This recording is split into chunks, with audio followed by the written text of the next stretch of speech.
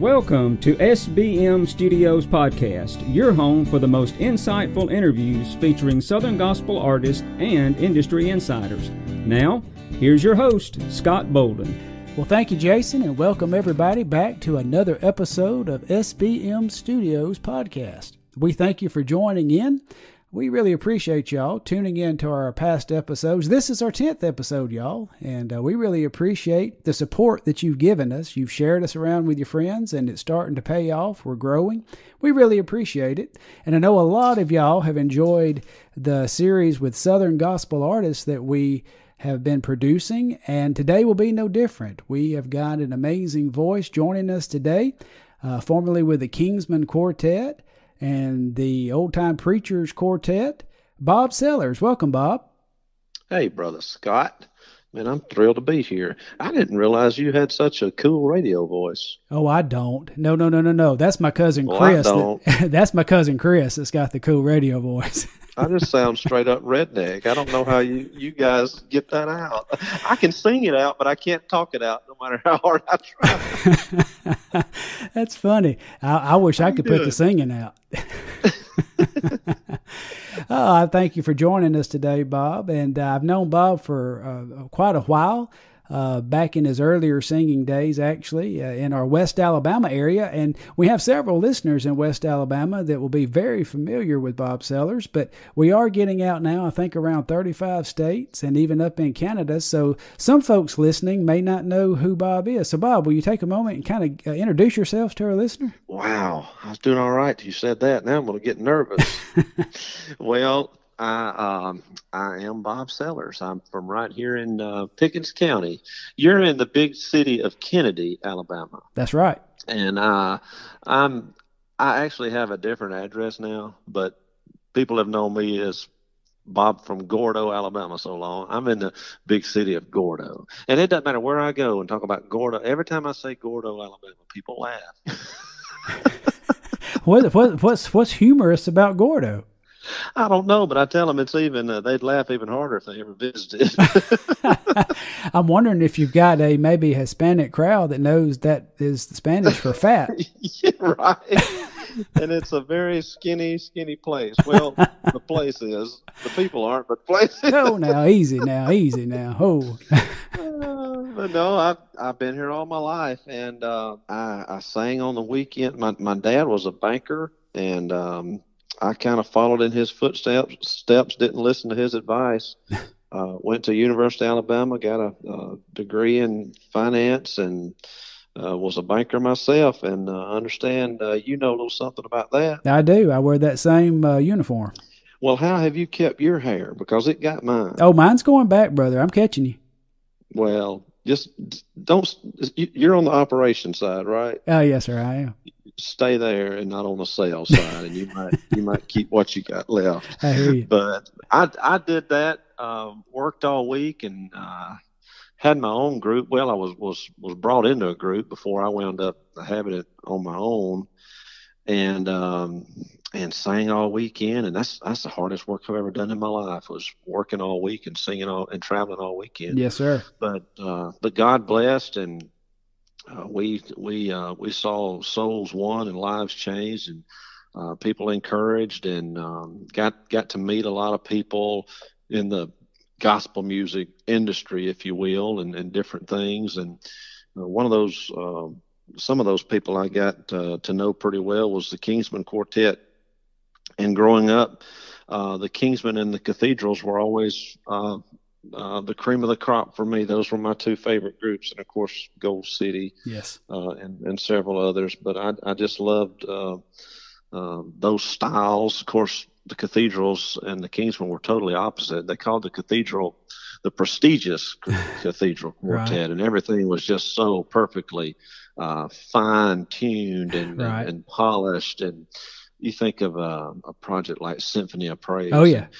And so you had that side of it, which I love. And then you had the Kingsmen, which was just totally opposite, in your face, loud and proud, singing three chords in a cloud of dust.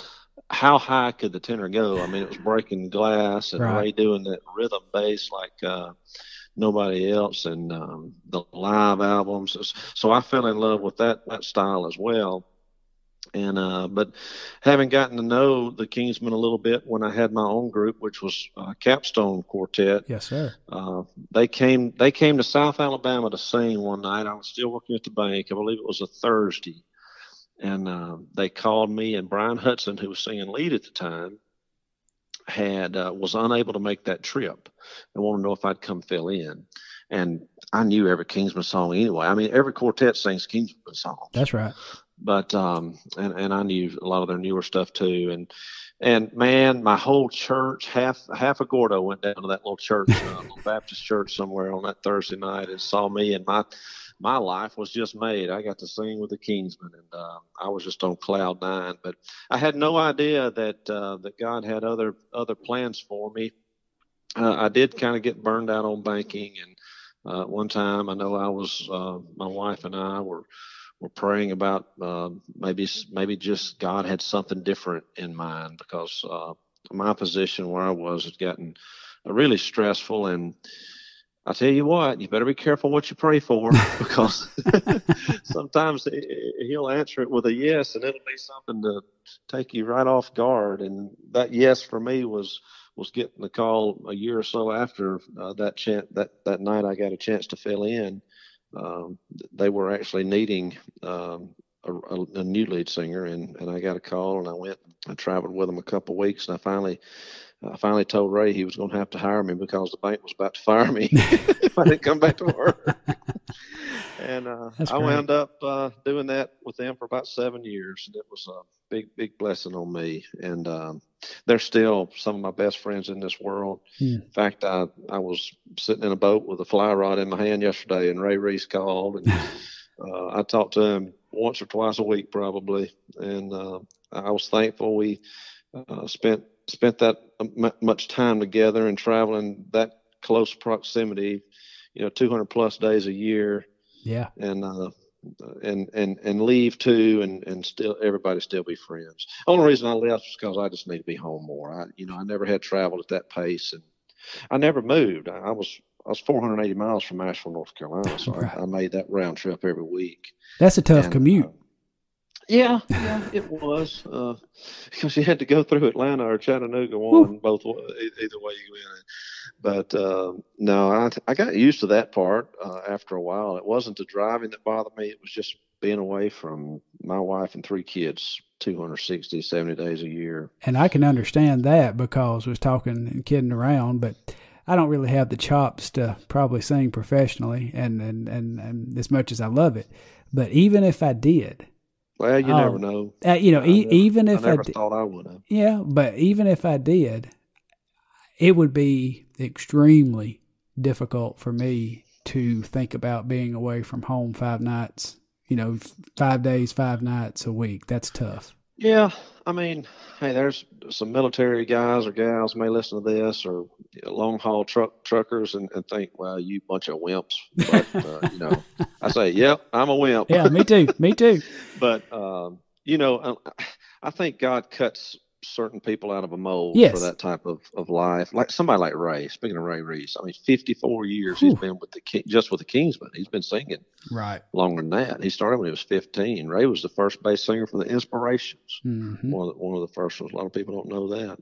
Yeah, but, and it also goes, not only are those kind of people gifted and called, but I believe highly the spouses also, they have to be gifted and called, because that doesn't work if it's just 1 out of 2 that's on board, And let me promise you, if the water heater's going to blow up, if the car's not going to start, if your son's going to break a leg, if a grandparent's going to pass away, it's going to happen when you're 1,000 miles from home. That's right. Yeah, tough. That's tough. And every birthday, every anniversary falls on when you're out of town. Right. And like I said, 7 years of that was all I could handle. And so we started praying again. And I had never left a paying job without having another job lined up. But I'll tell you this right quickly, and I'm going to try not to be too long-winded here. But, sure. I was in a room doing some painting, and I'd been in there all day, and I was just praying about that. It was just really heavy on my heart about being home more. My wife and I were praying her advice to me is always make sure it's a God thing and not a Bob thing, which I think is pretty good advice. Oh yeah.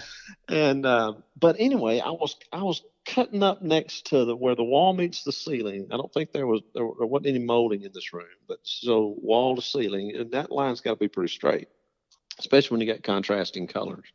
But my line wasn't as straight as I wanted it to be, so I started trying to figure out different approaches, and I learned that if I would look just slightly ahead of the brush and then stop and pause and look, that my line would be straight.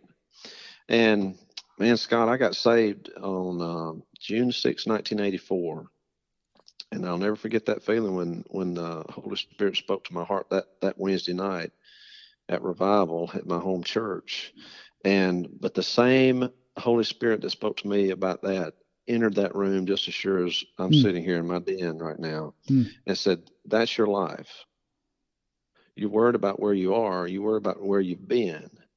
You've got to let go of all of that and just put your future in my hand. Oh, that's good. Your life is going to be just as straight as these paint lines. And man, I just had a peace come over me, and I came home and shared that with my wife and turned in my notice. And man, he's been so faithful. Within 2 days, I was scared to death. I can't lie, man. You talk about having faith, but you find out how much you have really when the rubber hits the road. Certainly, yes. So I'm not ashamed to admit I was absolutely scared to death. Within 2 days of that coming out on Singing News that I was leaving, I had 7 job offers. Oh, that's wonderful. Yep, and that's God. Some of it was stuff like selling insurance, something I wouldn't have wanted to do in a million years, but it was just like God saying, "Hello, I told you." That's right. Yeah, that's good. I got this, and I haven't had lofty goals or aspirations, and I told the Lord if He would continue to equip me with the voice and the health and ability to travel, and He would open doors, then I would go through them, and He's done that, and I've been blown away these 2.5 almost years that I've been out on my own. Of course, nobody saw this crazy virus situation coming, but God saw that coming too. Absolutely. And I've been blessed even in that with cancellations left and right in ways that I couldn't have imagined. So again, it's just small ways that God tells you that, I got this, just hang on, and this too shall pass. One of these days we're going to get back to normal again in the world. I hope and pray. Oh, yes, sir. That's right. I kiddingly say about November the 4th, everything will get back on the road. But yeah, God's not surprised by any of this. Nope. You're right, and He's got everything in control in the palm of His hands. Now, you mentioned your wife, and be a good time also in your introduction if you might tell us a little bit about that family I know you're proud of. Well, I appreciate that, and people in ministry, their wives are kind of like pastors' wives. They kind of go a little bit unappreciated, I think. They're kind of like that song, "The Wind Beneath My Wings," and it's just exactly like you said a while ago. You couldn't ever do it or try to do it without that support. And I've seen a lot of guys fall on their face, yes, who did not have that support. And I am thankful for a loving and supportive Christian wife. I mean, when you're going that much, she's got to be mom and dad too, and disciplinarian, and that's right, patching up the boo-boos and everything else. Getting somebody to help start that car or fix that busted water heater or whatever the case may be. But mine is.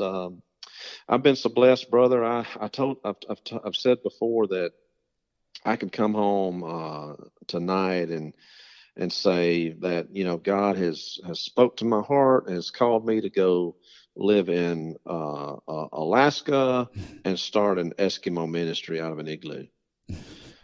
And she would sit down and cry her eyes out for an hour or two, and then she'd help us. We'd start packing. Oh yeah. Because that's just the way she is, and all this, every I don't ever remember in my years of traveling her ever complaining one time. And man, that's just such a huge blessing. It's wonderful. And that's having a career of her own. She's taught sixth grade there at Gordo Elementary she's in year 23 right now. So she's a teacher. Her name is Kansas, just like the state. I guess that's a story for another time. But and then we have God bless us with 3. We were high school sweethearts. We were engaged, I guess, 2 years of our college life, and then graduated and got married in 2000.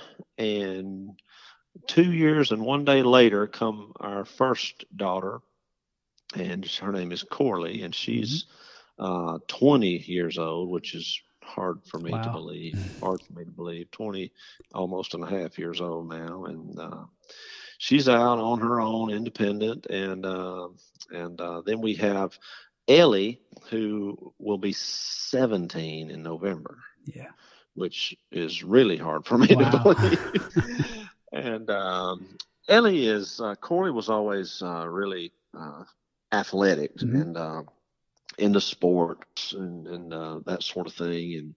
And Ellie is our little bookworm of our kids, and her she's kind of trying her best to be valedictorian, and she's had that goal like her whole life, which is crazy to me. She must have got that from her mom, because that was the last thing on my mind when I was a kid.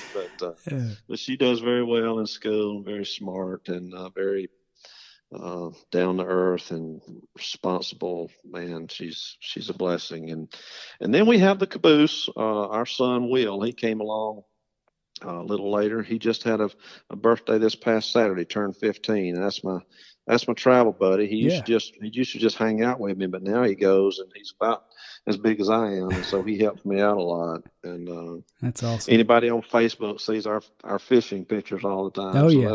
That's my fishing buddy too. That's one good thing about COVID. We've got you got some fishing in. We've got to do a lot of fishing. I tell you what. But that's great. No, God's blessed me with a wonderful family. I've got. I was born in a Christian home, Christian mom and dad. They live right in front of me. I can hit the back of their house with a rock, and or I live right behind them one.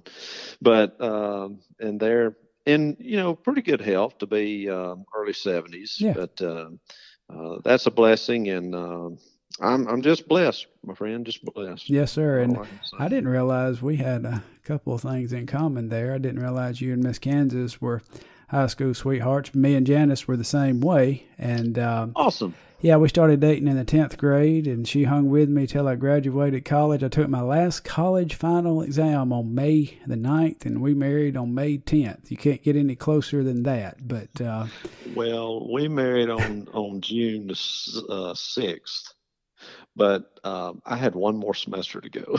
Yeah. And then, I told you I wasn't a studious one. And then also, of course, I've got one son, Garrett. He's 17, so got close, and he's also a bookworm. So we got some things in common in there. But that's awesome. I appreciate you sharing that. And I was thinking back when you were talking, and I appreciate you giving me your kind of your roundabout history on your singing. And you were like me. You grew up listening to the Kingsmen and the cathedrals and Gold City, that I had a singing family with the Champions who had a local regional group as I was growing up. But my professional groups that really got my attention as a youngster were those three. And then I always had an affinity for the Inspirations as well. So anyway, cut my teeth. Bama Boys. Oh yeah. Bama Boys was the family great band. The Colombians before that. Yeah. But so we have a lot of similarities there, but you spoke about those, and I thought maybe if you would share with us, maybe as you were growing up and working on your singing and your styling, maybe some folks that you looked at as far as your heroes or musical vocal influences. Maybe you might share with us who had an effect on your life in that way. Well, yeah, it sounds like we had a whole lot in common. I was one of those kids who just grew up in it. Yeah.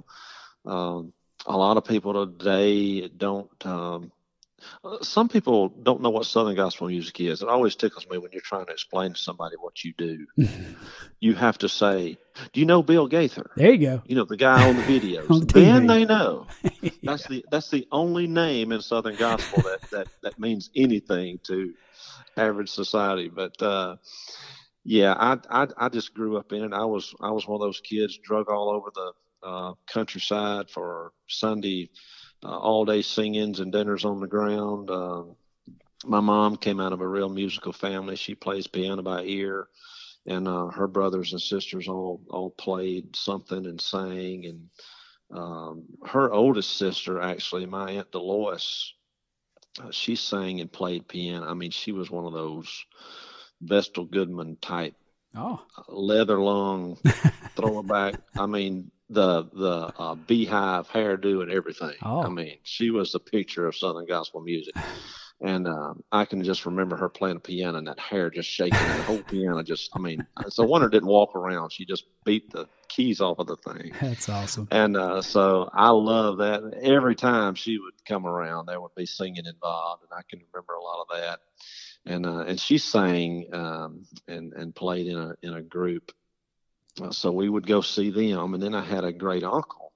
One of my dad's uncles played and sang in a group. I don't know if you ever remember a group out of Birmingham called the Challengers. Absolutely, I do. You do? I know of them. Well, Tiny yes. Hickman was my great uncle. He was my grandmother's brother. Okay. And so we would go around and see them a lot. And man, I know you can remember this too. I can remember them being, at places and just go. And as a kid, my memory is just people packed. I mean, it was. It seemed like they were hanging, standing in the windows to get a peek. And I miss those days. Me too.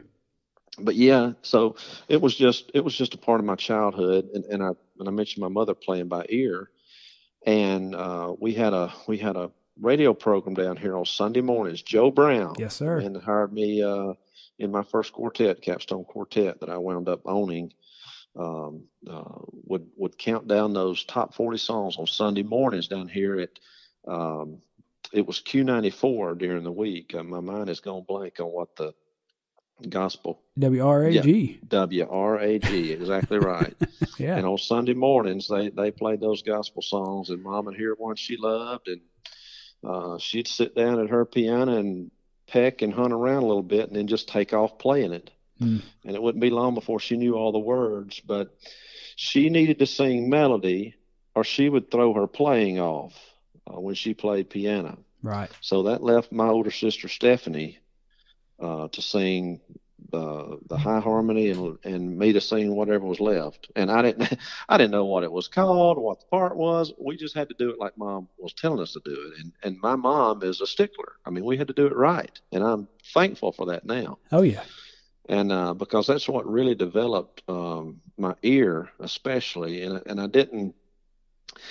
I never even had a clue how special of a gift that was until I had a quartet of my own. You start looking for singers and realize that most people don't hear musical parts that well. That's right. Yeah. And so I'm thankful for that upbringing. And so my mom and the good Lord is the only thing I've ever known about singing a gospel song. Only training I've ever had, and I always give her credit for that. And I hit a stage when I got real shy.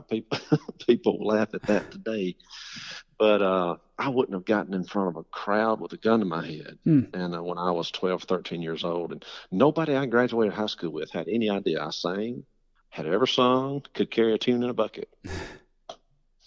And I guess I was probably 19 or 20 years old when I got back into it. And that was at the urging of my mother-in-law, who's gone on to be with the Lord now.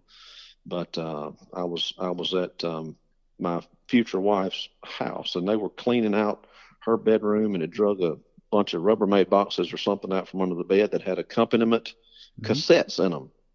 I said, "Hey, I know that one. I know that one. My mom and sister used to sing that one." And that was a mistake because my mother-in-law, Becky, once she heard that, I mean, it was like a shark in bloody waters. I was going to do a special on Sunday morning or bust, And so she really prodded me. And I did a little, project, a little CD, and that she funded, and so I give her a lot of credit for me getting back Yeah. involved in gospel music. But it's been a blessing. There's a lot.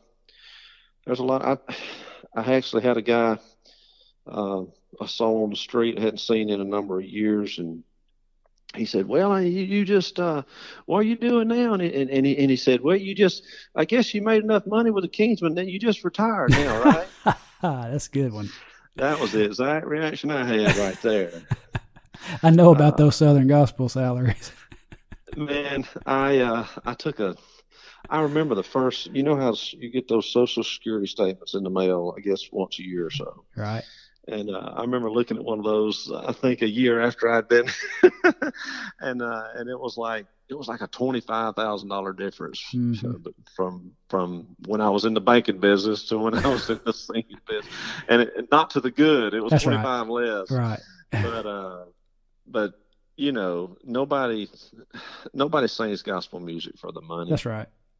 It's a calling, or it should be. I'm sure you have instances where maybe it's not, and there's other motives that get people in it, but it should be a calling. And if it is a calling, then you're going to give it your best and try to, go wherever God will lead and open doors and honor Him through that gift and that calling that is placed in your life. And it's, like it's a lot of more things that you can do to make more money or whatever. But I heard somebody smarter than me say, "Hey, the rewards are not in this life." And that's right.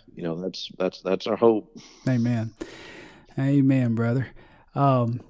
Well, I appreciate you sharing that. And yeah, we also have that in common as far as the family influence. I mean, I did have some Southern gospel folks that, before my voice changed, I was going to be the next Brian Free, but then that got messed up. So, that didn't work. Yeah. But weren't we all? But his didn't change. And his didn't change, still hasn't. But anyway, yeah. And then of course my family, my Uncle Jake and Neil and Chris, that's the ones that really drove it in for me.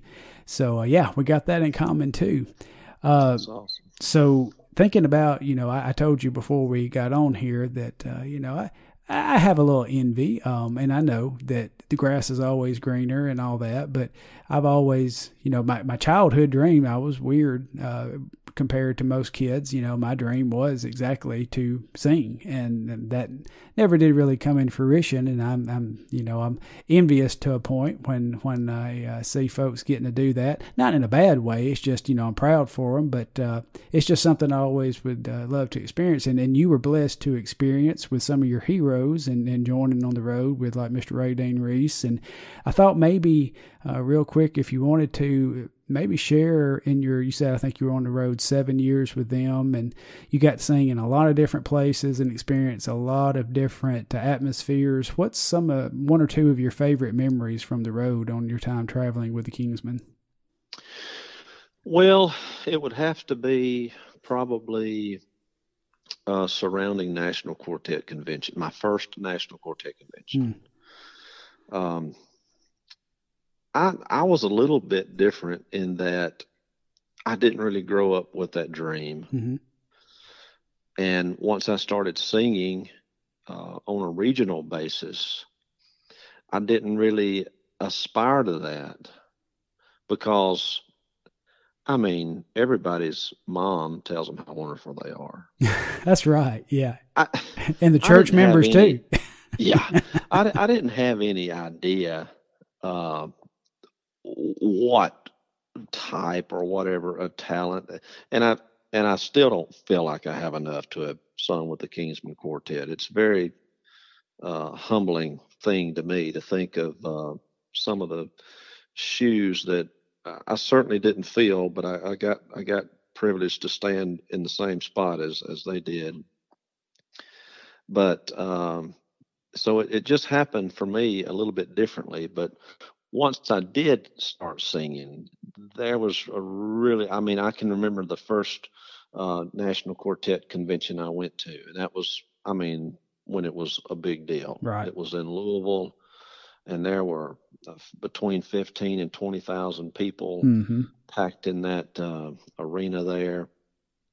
And I can just remember seeing those folks walk out on stage and thinking, just one time, just one shot, man.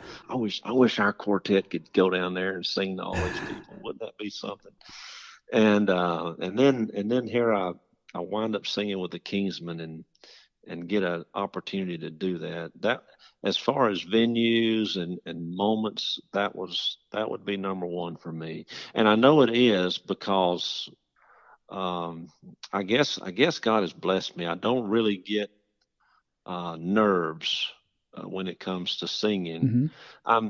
I'm more nervous now singing at my home church in front of 20 people. Oh, sure. Yeah. That's the most nerve-wracking time now. It's kind of strange, but it's different at your first National Quartet Convention. That's the most nervous I've ever. I mean, when Bill Gaither, all these gospel heroes that you watched on TV growing up are sitting, all around the stage, and everybody's critiquing everybody. Sure. And you want to be your best. Oh, and by the way, we were making a live recording that night. Ooh. And I had to come out, and I think it may have been actually September the 11th, and we cut that live version of Land of the Free. Uh-huh. And man, that's awesome. I can tell you it was God that let me remember all my lyrics, because I couldn't have even told you my name. Right. That's the most nervous I've ever been. I remember having cotton mouth, and I couldn't quit yawning. And I've read that about stroke victims, that's something to do with your nerves when you just can't stop yawning. And so I was doing that, and literally thought I was going to vomit. That's the only time that I've ever done that. Wow. So that's got to rank number one. Yeah. And then one of the other neat experiences is also around that same week. Bill Gaither used to come, and he would assemble a choir. Right. And so there in the arena, in front of all those people, you were kind of like a part of one of those Gaither tapings, like he's made he's made all the money off of. Right. And so that was special. I mean, to be that's awesome. to be seated on a platform with all of these people that you've seen. I just kind of sit there like, what am I doing? Yeah. I'm the same way. I've always said, that one time I would love to stand on that NQC stage, but I can imagine that if that time came, that it would be. I better know the lyrics well and have everything down, because my brain will quit, I'm sure, if that was ever to happen. So that's awesome, man. Yeah, and it was that time of year that's the worst for me. My fall allergies I was sick almost every National Quartet Convention. Well, let me ask you this then, and then we'll segue into, and I want to talk about your new project that you've got coming out, but I have asked a few of our folks that I've interviewed, because that's talking about my singing, my biggest hindrance is being able to successfully and regularly place the tones correctly in the mask, because I have 365 day a year chronic sinusitis. I mean, I am constantly always stuffed up. So to say that, and you talking about being your worst time of the year, what's some of your tricks and remedies that you use, because you rely on that voice? You can't take a day off because of the voice. So what do you do?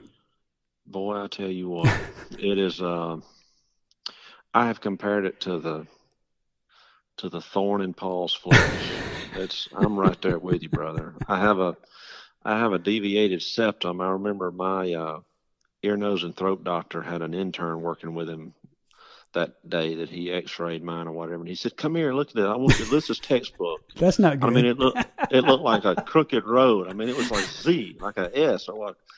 And so that's the left side. I almost just get no airway unless everything is just perfect. So I struggle with that too.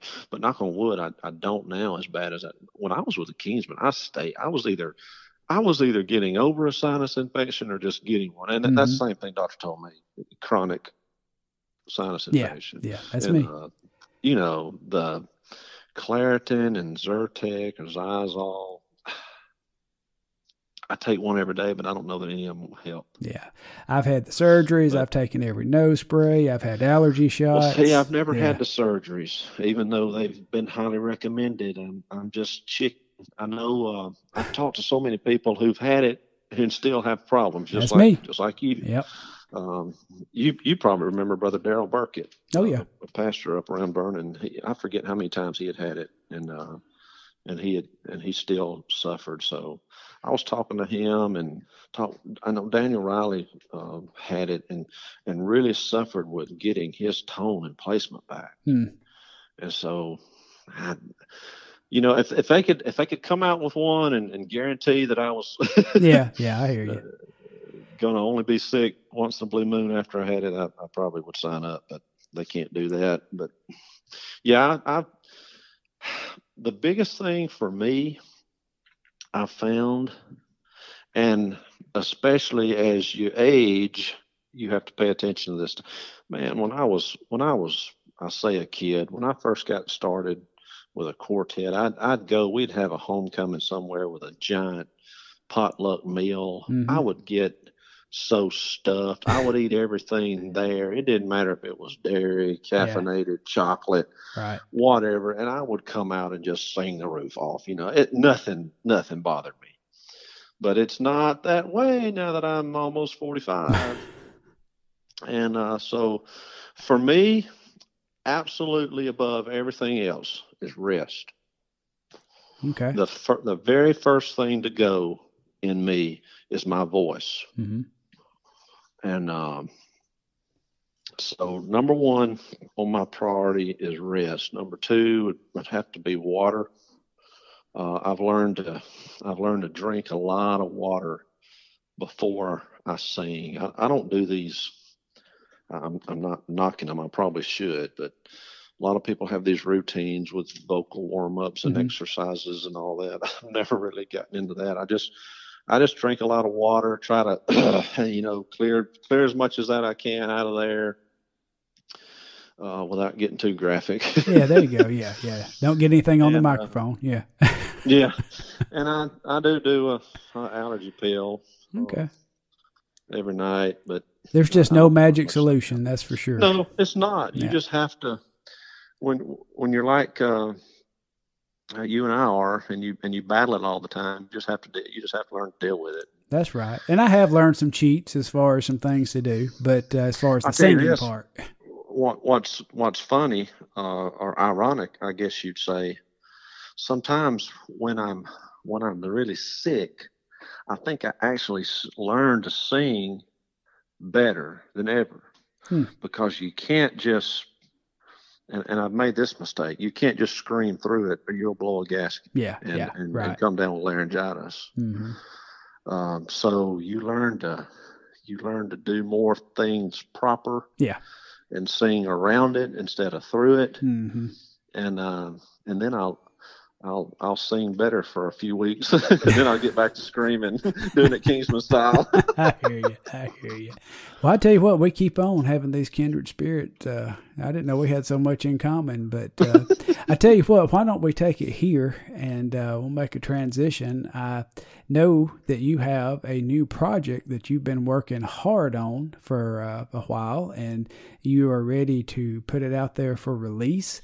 And I have had the privilege to preview that and listen to the tracks, and I thoroughly enjoyed it, and I thought we might talk about that for a little bit. So why don't you start us off and let's discuss that new project you got. Well, thank you. I'm glad you liked it. I hope you do, because I put a whole lot of work into it. I'm sure it doesn't sound near as good as the work I've put into it, but it's been a labor of love, as they all are. Sure. You go to somebody's record table or whatever and ask them what's the best, and they always point to the latest. That's right.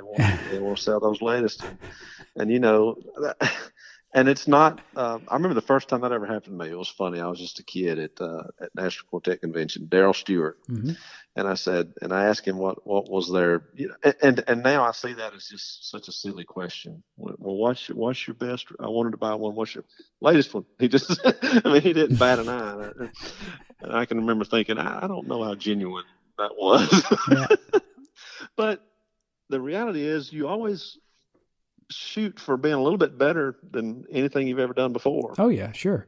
And I think, thank God, I've been able to do that with the good Lord's help on this one. Mm-hmm. I know it's the first, I say real album I've done since I've been out on my own, as far as, hunting songs that I wanted to do, getting all my tracks done the way I wanted them, the arrangements and that sort of thing, and just top to bottom, doing it, putting it together. And I'm tickled to death with it.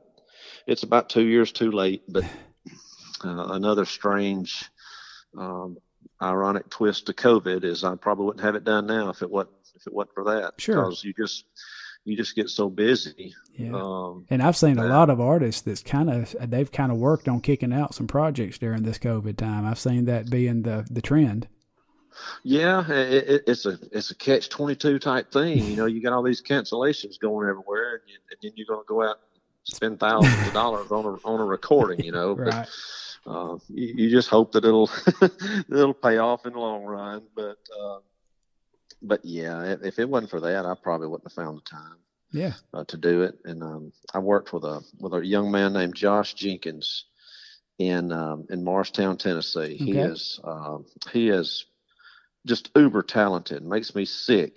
What really makes me sick is he's just like 28 years old. Oh wow. So he's just starting out. He doesn't even know how good he is. In fact, I put in my liner notes when I was doing my acknowledgments and thanking him. I said, I'm pretty sure I won't be able to afford you much longer. I think that's probably the case. He's probably going to be a household name in gospel music one of these days. He's very good and just a great Christian young man. Lost both his parents at a young age, and so he's kind of had to grow up quick, but appreciates life and serves the Lord. He plays piano at Morristown Baptist Church, and just a good kid, and just plays everything, does everything with got everything right there in his home for a studio. So I did it all up there with him, and then I've got other people helping me, like Corey Pearson of the Diplomats, a good friend of mine. He's awesome. Corey's done my mixing, and Jeremy Peace has mastered it for me now. And it's not all new song. It's kind of a mix. There's a classic song or two are on there, sorta, and there's a brand new, and there's some that's not really new, but people may not have heard a whole lot. And then I got a couple of Kingsmen songs on there that I did with the guys. Yeah. And so I'm tickled about it. I was hoping for a September 1st release. I've kind of run about a week or two late here, so we're going to see how that goes. Okay. That's what I'm shooting for. I've been held by the Savior. I felt fire from above. I've been down to the river. I ain't the same. The prodigal's return. All my hope is in Jesus. Thank God my yesterday's gone. All my sins are forgiven. I've been washed by the blood. Hey folks, this is Scoot Shelnutt with the Dixie Echoes, and you're listening to my buddy Scott right here on SBM Studios podcast. Yeah, and when I was giving it a listen, I did see it had a lot of good variety, I thought, in the song mix. There was a couple of things that, some listeners will recognize even from crossover. Some folks have heard some of these songs on both Southern gospel and contemporary gospel radio, like All My Hope. I definitely enjoyed that cut, and Eye of the Storm. That was another one that I enjoyed, and also Eye of the Storm is one of my favorites on there. Yeah, it was good. I'm gonna be honest with you. I would have never really seen myself cutting that song, but I tend to be more of a traditionalist, but I heard it, and the more I got to listen to those lyrics, man, and especially with this virus stuff going on, man, that's a great song. I don't care what box it fits in. It's just a great song. It is, and it's really humorous to me because now my household it's of course you and I live in Alabama, where you can have households divided on college sports, but in my house, when it comes to music, we're kind of sort of a house divided. Now I don't get into the music wars. I love all Christian music as long as it's biblical and as long as it's well done and it has, a gospel-centric message. I love it all. But I'm Southern gospel and hymns. I mean, that's what I grew up, it's what I cut my teeth on, and that's where I lean. Now, my wife Janice, on the other hand, really leans more into the contemporary is such a wide, but, like the more popular stuff that you would hear on contemporary radio. So what's funny to me is I heard some of the songs like All My Hope, and of course Gold City cut that too, and then Eye of the Storm, and Mr. Clayton and Triumphant cut that too, and I did not really, I just don't give a lot of ear and listen to the other genre unless something really catches me. And it wasn't until I really bore down and listened to Danny and Chris sing All My Hope and Clayton sing Eye of the Storm, that those lyrics was like, oh my goodness, what a song. And so I was excited when I saw those cuts on your project, because you're right, those songs are amazingly strong messages of hope.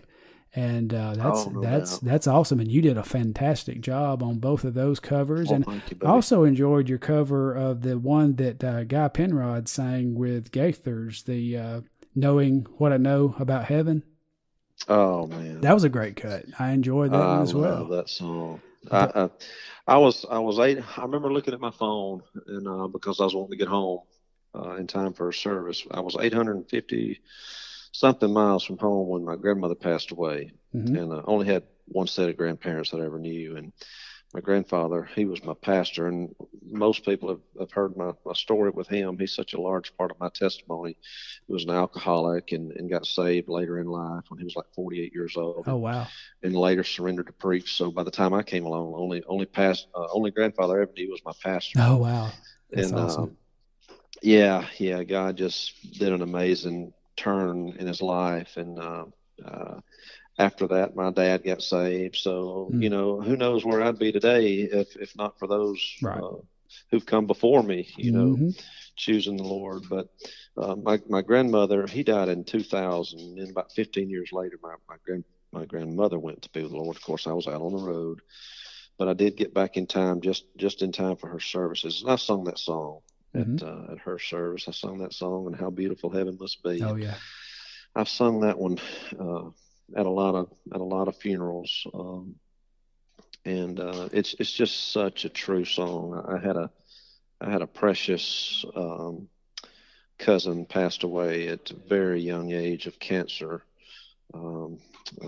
last year. Leanne, she was McDaniel. I don't know if you know. You may have known that. You didn't know Tony McDaniel sells insurance, but I do know of them. I don't know them well, but I know who you're talking about. Yes, well, they're my second cousins, I guess. And Leanne passed. She used to come to cancer, and I sung that at her service a year or so ago. It's just true when the Bible says, "Precious in the sight of the Lord is the death of the saints." So that's right.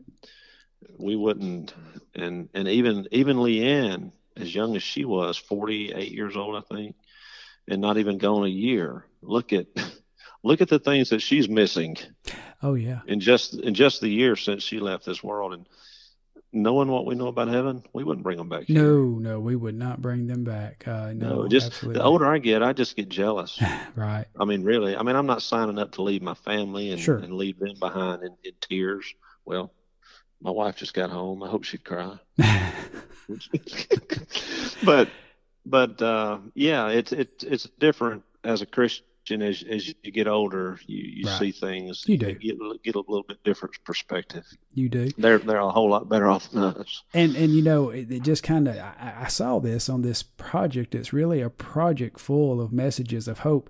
I'm unique and odd. I listen to projects differently, just like I was listening to it, and I was able to pick out your backup vocals. But the thing, this may be odd, but the song that really was a standout to me that I really enjoyed, your presentation of the song and then the message in the song, is I enjoyed He Has.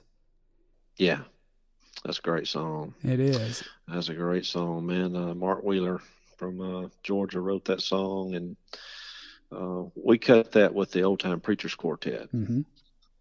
I wasn't the featured vocalist on the album for that one, but it was my favorite one off that album. Yeah. And that's a great song. What a message. We mess up a lot, but he never has, never will. That's right. Well, tell me, before we move on from the project, tell me about your first release from the project, Wonderful Story of Love. Well, that song is written by Lee Black and a lady, I know Lee well, and another lady from Nebraska, believe it or not, Miss Gina Bowe. I don't think I've ever had a chance to meet Miss Gina, but Lee wrote Battle Cry, which was such a huge song for the Kingsmen. And actually, the last Kingsmen album that I did, we had this song on hold for, and it did not make the final cut. Of course, when you're with a label group like that, the group has some say-so in it, and then the record company has more say-so in it. Yes, I understand. So it just didn't make the final cut, but Lee was gracious enough to let me hang on to that thing, which I've had it now for 3 years, maybe over 3 years. And it's got a little bit, a totally different message, but it's got a little bit of the feel as Battle Cry, kind of along that same rhythm type stuff. And I wasn't going for that. In fact, I really didn't even realize that till this week. But I love the message in the song, and it just tells what we do: go out and sing the gospel, which is the wonderful story, and the most wonderful story. And long as, like I said, the promise I made the Lord, as long as He'll open doors and I've got mind, voice, and health, ability to go and do it, that's what I'm going to do. Sing that wonderful story. So I hope people get to hear that one on radio soon, and I hope they'll like it. I like that song. One of my other favorites on it is, talking about Kingsmen. My favorite song, it wasn't our biggest song while we were there, but the most favorite song that I was able to cut with them, for me, was Cost of the Cross. Oh, yes. That's an awesome song. Yes. Gerald Hill, I believe Gerald's from Georgia, but he and Christy Fitzwater. Christy actually lives in Virginia, and she had emailed me that song after we had the 10 were finalized for our last project that I was on with Kingsmen. Yeah. And I said, "Oh my goodness, I love this song. Look, I don't know how soon we'll be able to cut another one, but if you can, please let us hang on to that. It'll definitely be cut number one on the next one." And I forwarded it to the other guys and shared it with them, and they all kind of agreed. But she did something very smart. If there's any songwriters out there listening, she drove over 3 hours one night to see us in Pennsylvania, and she handed Ray Reese a CD of that demo. Yeah. And Ray he'll absolutely listen to everything somebody brings him. Okay, great. So he took that thing home, and I guess sometime Monday or Tuesday morning was playing it in the office, and his secretary, Wendy, heard it and fell in love with it, and she had to let Ray's wife, Carolyn, hear it, and she fell in love with it, and that sealed the deal there. That's awesome. So Ray could pull a string or two. Yeah. So we wound up putting 11 songs on that recording. Great. Yeah. And it's a great song. Course, Ray's wife, she passed away before we got the recording finalized. So that made it a little bit special too, that she had loved the demo. So we can always consider that her song. But I cut it, and I had Chris Jenkins come in and sing. Of course, Chris sang tenor with me with the Kingsmen for the biggest part of the time that I was there, and just a great guy. Yes, he is. I think one of the greatest tenor vocalists out there, period. And so I had him come in and do the tenor on Cost of the Cross, and we did I did a little something different with the arrangement and ended it big, and I'm pleased with the way it turned out. Yes, it was a fantastic cut and solid project, totally, and definitely would encourage our listeners.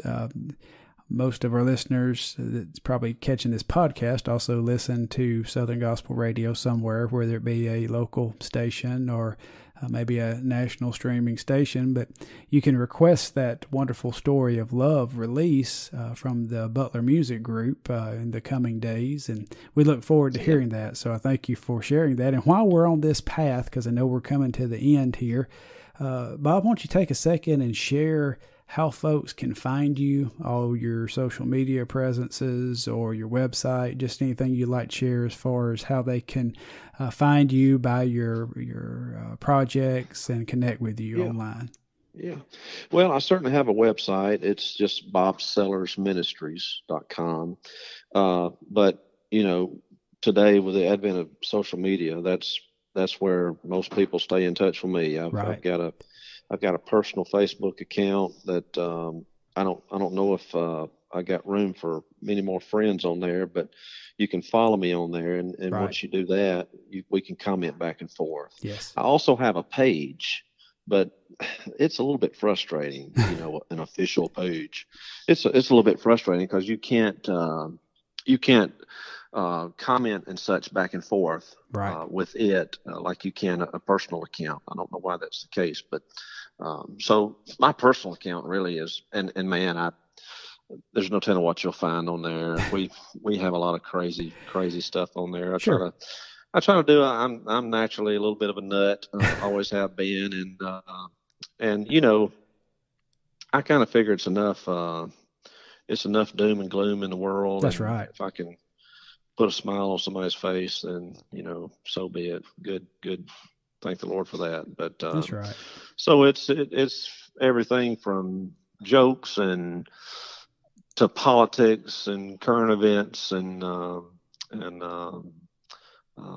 biblical discussions and that sort of thing on there. So, and I love the interaction that I have with I call them my people on there.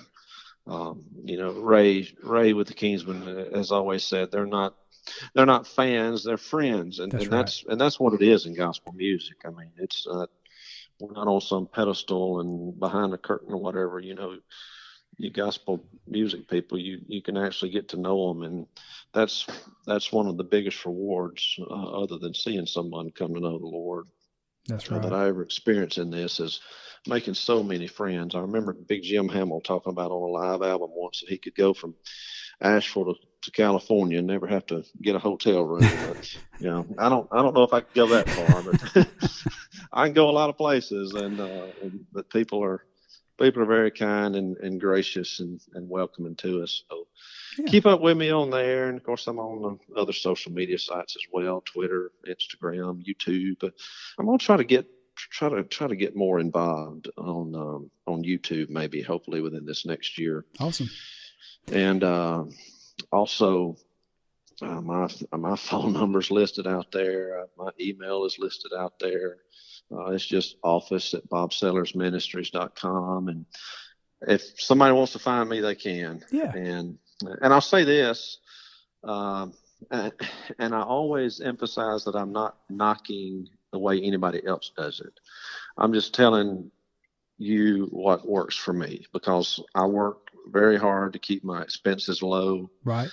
My overhead low. I've got the most fuel efficient bus in all of gospel music. I bet.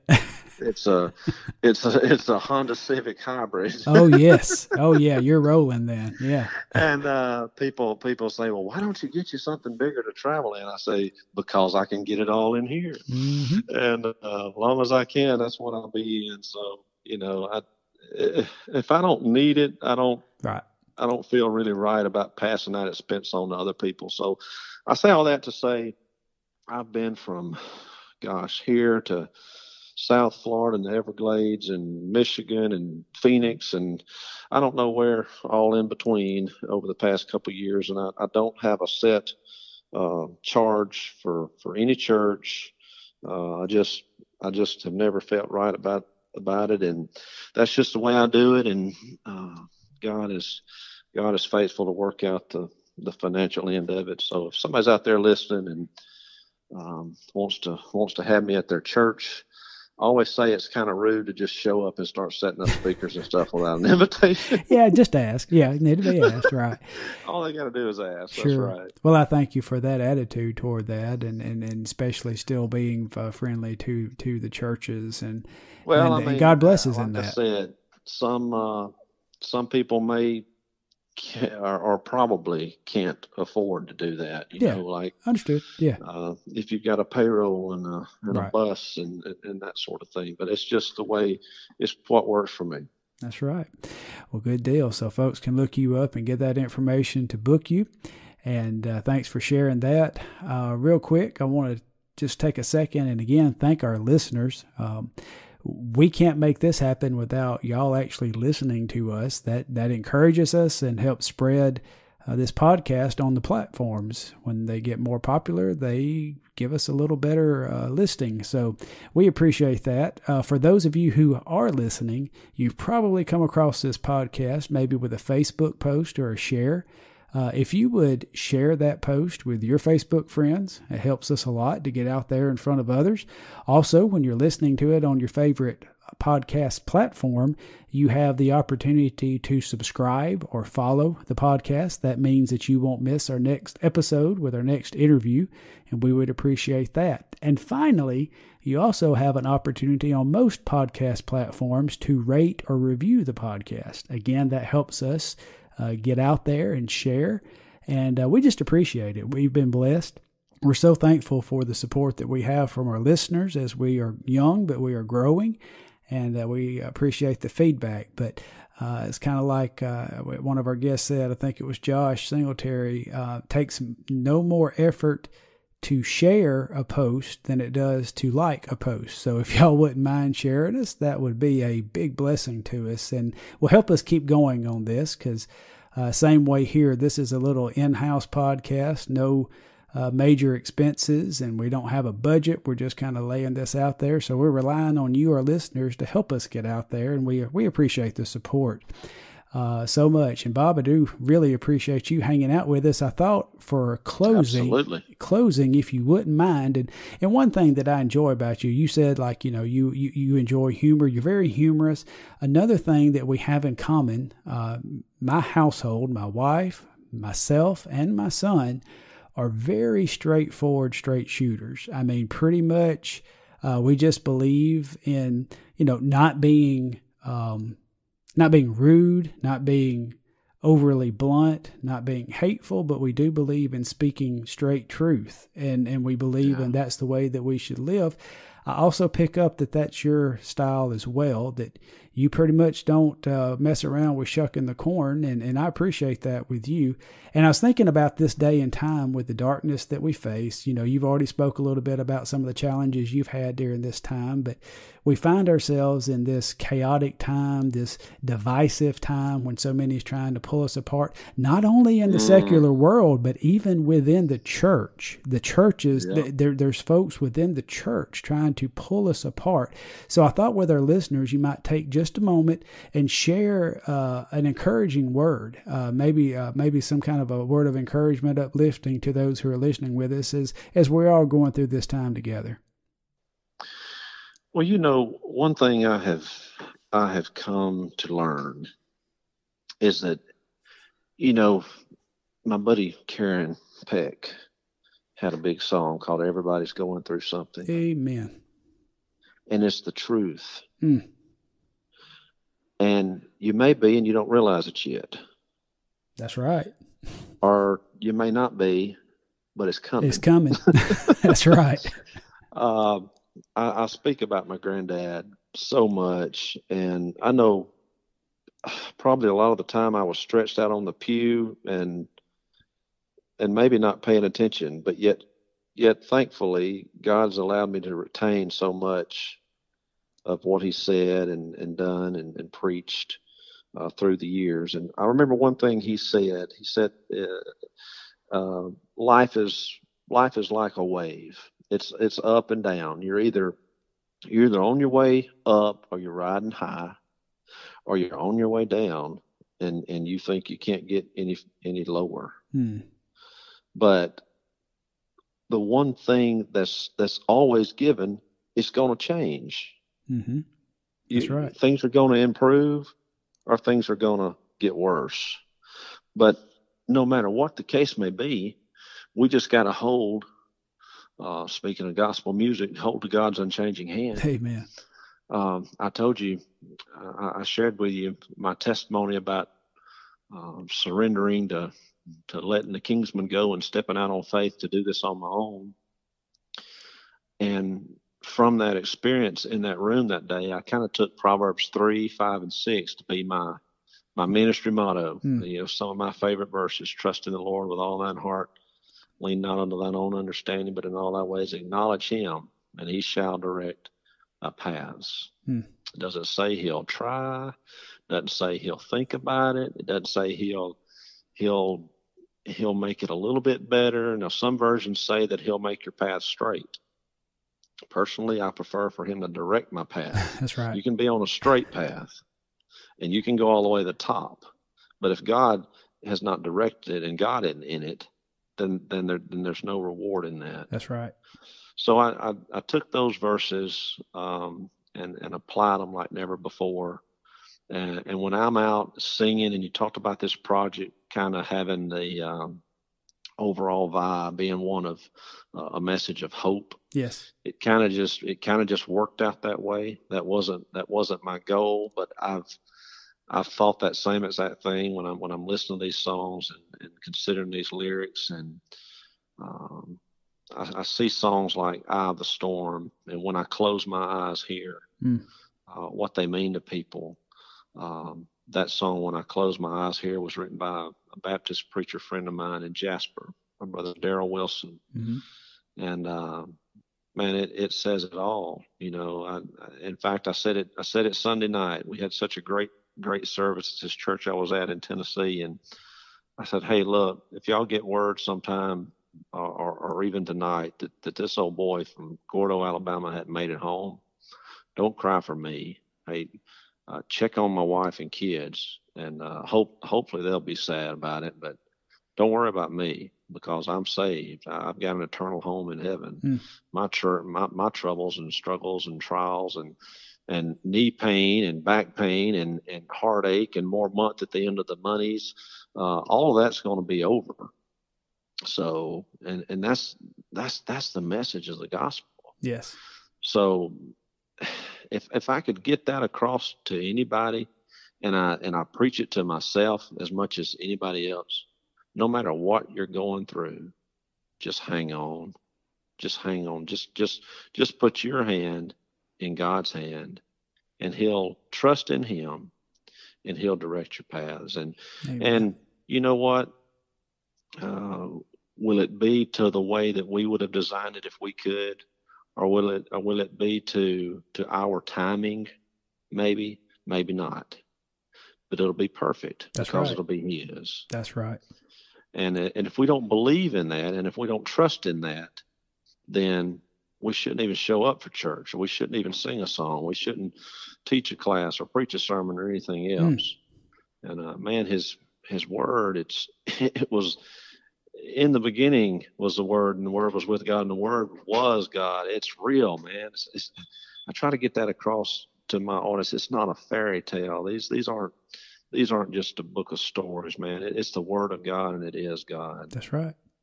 He can take care of all of it. Amen. Amen. Good word, brother. I thank you so much for sharing that. And I do. I thank you for giving me. Looks like we've been chatting now for about 1 hour and 10 minutes. Time flies when you're having fun. So I guarantee you. But I do thank you for spending the time with me. Maybe it was painless for you. And oh, absolutely, man. I appreciate you, Scott, and everything you do to share the gospel, brother. We're all in this together. That's right. It doesn't matter at what level you are. It doesn't matter if you teach, if you sing, if you just open your mouth and use the tongue that God gave you to tell somebody how good God's been to you. We're all in it together. Amen, brother. And just working together and with each other. That's what it's all about. I guarantee you, I appreciate what you do just as much as you appreciate what I do. Well, thank you, man. That means a lot to me. And who knows, one of these days we may come back and do this thing again down the road. But sounds good to me. Again, to our listeners, we sure thank you for spending this time with us. And until next time, we'll see you around the bend. Thanks for listening to today's episode of SBM Studios Podcast. Until next time, this is Jason Baines reminding you to love God and love each other. It really is that simple, y'all.